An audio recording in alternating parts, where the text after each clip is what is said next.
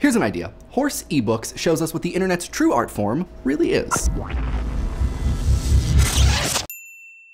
Now, a horse is a horse, of course, and no one would tweet at a horse, of course, unless, of course, that horse was selling ebooks. Horse ebooks was a Twitter spam bot. It started out as the project of a mysterious Russian gentleman made to tweet out sentences programmatically generated from a corpus of ebooks about, you guessed it, horses. The tweets were weird, nonsensical, and hilarious, though occasionally they were poetic and even meaningful. Black Fury is the touching story of Chance, a young girl who saw something special in a beautiful black nothing. I am not taught to make anything. Learn to forgive yourself, learn to forgive yourself, learn to forgive yourself, learn to forgive yourself.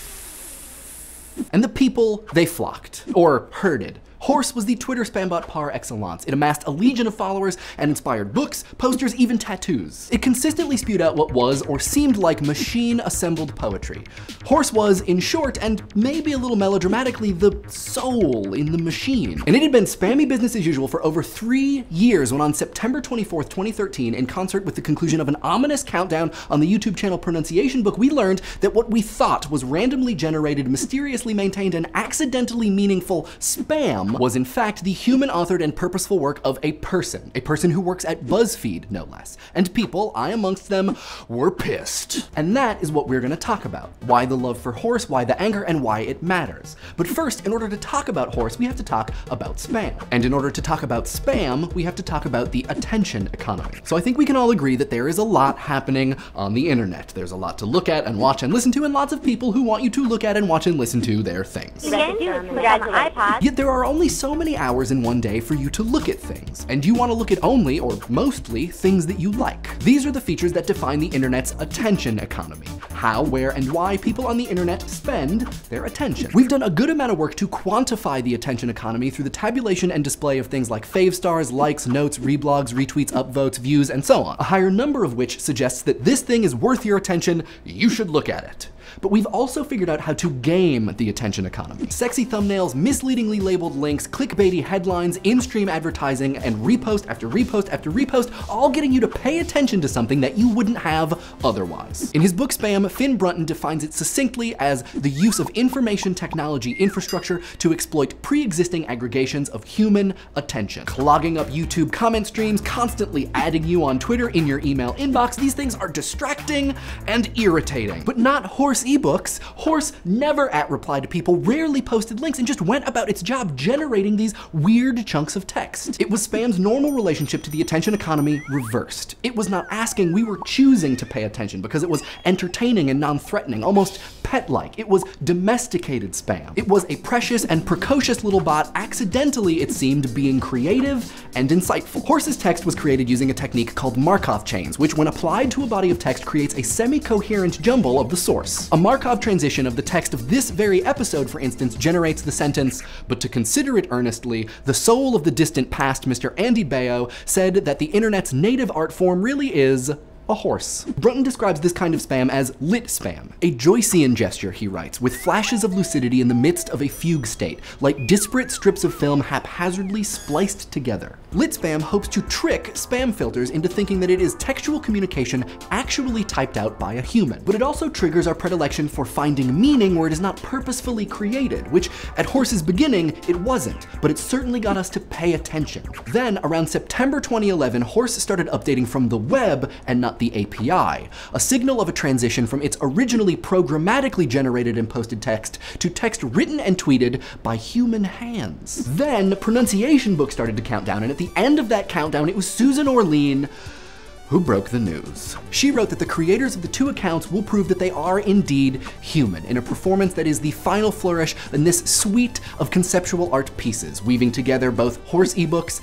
and Pronunciation Book. As it turns out, since 2011, Horse had been a person performing as a spam bot, and it certainly did end with a flourish of advertising, not for horses or ebooks, but for another art piece made in conjunction with the creator of Pronunciation Book. The internet had been, in a word, horsed. Outrage was in no short supply. This thing that people had adopted, in a sense, turned into something else, the opposite of itself, but also weirdly, exactly what it was. When horse ebooks was ineffectual spam, it was beloved, but when it turned into incredibly effective spam, reviled. In reference to horse ebooks, Dan Sinker even wrote, "Never love anything you meet on the internet, ever again." Now, at some point in the not too distant past, blogger extraordinaire, former Kickstarter CTO, and all-around neat guy Andy Baio said that the internet's native art form is the animated GIF, or GIF. And up until this whole thing, I have totally agreed with him. Heck, I even recently wrote a book chapter premised on that very idea. But in the wake of horse ebooks, I'm starting to think that, whatever it might mean, the internet's native art form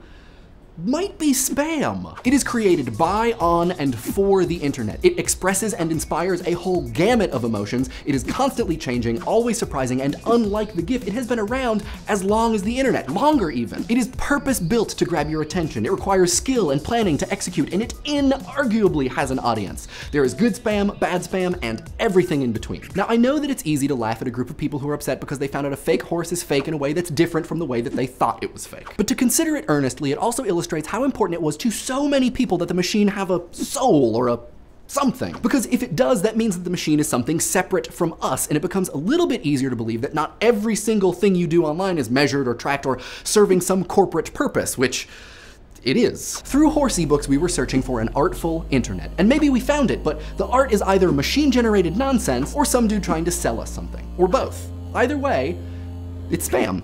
What do you guys think? Is spam the internet's native art form? Let us know in the comments. And you can subscribe to Idea Channel confident in the knowledge that I am and always have been a spam bot. Please subscribe. Please subscribe. Please subscribe. Please subscribe. Please subscribe. Please subscribe. Also fair to ask would be whether or not you can simply enjoy Idea Channel. I think the answer is yes. Let's see what you guys had to say about the enjoyment of Breaking Bad. Eugene Conniff says that you absolutely can read into The Wire, and I totally agree. The thing that I was trying to say is that Breaking Bad sort of encourages a kind of theorizing that The Wire doesn't. Like, you can't really spoil The Wire, at least not in the same way that you can with Breaking Bad. It doesn't have, like we were talking about, secrets, and I think that that is the big difference. It's true, Mr. Haggai, it took me, I think, 5 tries to watch through the entirety of Breaking Bad. I ended up watching it because I felt like I had to, and I'm very glad I did. It wasn't easy. I watched it over the course of maybe 3 weeks, but Wobble Wobble makes a really interesting point connecting the difficulty of Breaking Bad with the gaming industry and saying that fun and entertaining are 2 different things that can be separated, and that you might sacrifice some quality in making something that is simply fun because maybe it'll lack some depth in the end. This is a really great, really good comment. Emily from Blink Pop Shift characterizes the enjoyment that you get from Breaking Bad as very complex and talks about extreme emotional tourism, which is an idea that I love and I think says exactly what goes on. You watch those characters go through all of this stuff and it's enjoyable. Oh man, Bart's teacher's name is Crabapple? I've been calling her Crabapple. Been making a fool of myself. No, but really.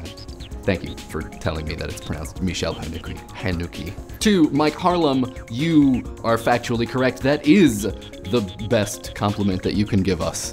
Thank you. Jacob McCann and Wasid Rayuti seem to agree that something cannot just be difficult. It cannot simply be a hard piece of media, that there has to be some structural element of it that draws you in, and that is what makes a truly great, difficult work. And I totally agree. Comments left by Jason Eggenroth and a couple other people convinced me that I don't think that we will do a Big Bang Theory episode. I really like celebrating things and being excited about stuff, and I kind of don't want to complain for 6 minutes. Also, there was recently a piece on the AV Club about Homestar Runner and how it was a show that was very positive and brimming with positivity, and that's what made it really fun, and that, yeah, I like that. I like that, so no complaining. I'll just make fun of it every once in a while.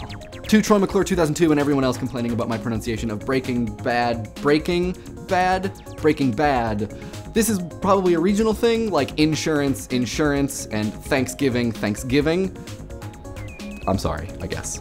This week's episode is brought to you by the hard work of these spam bots. We have an IRC and a subreddit, links in the description. We won a Mashie, and the tweet of the week is from Kid Techno, who asks whether or not it's possible that Courage the Cowardly Dog takes place in Night Vale. I'm gonna say yeah.